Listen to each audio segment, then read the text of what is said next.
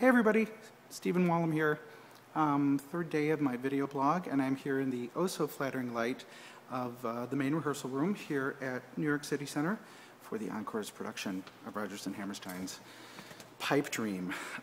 Behind me are pictures from the original production of Pipe Dream from 1955.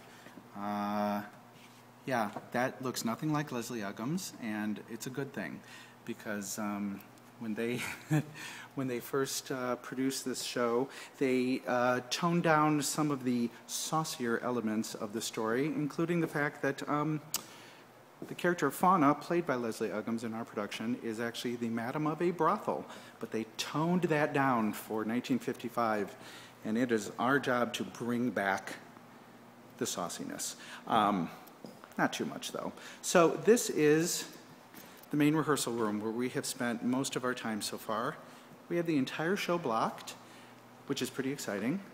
Over here we have some pictures of the actual setting in Monterey, California, because all of these characters are based on real people. And there actually was a Doc's lab. A lot of these places are still there in Cannery Row. So pretty much everybody was based on a real character. Let's see, this morning we had a Meet the Press event where we got to do some photographs and actually do some interviews with Playbill.com and Broadway, World, Theater Mania. I'm sure I'm forgetting some people. The Rodgers and Hammerstein Library was here. We took some photos, and then we actually did a few numbers for the cameras, so that was cool. Hopefully those will be posted soon.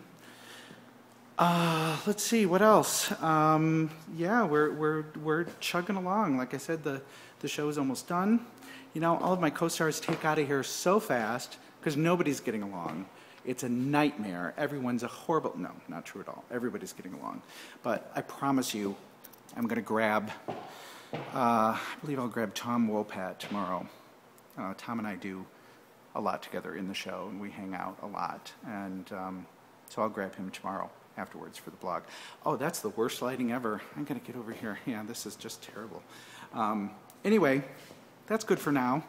I think you got to see everything. So this is how glamorous it gets.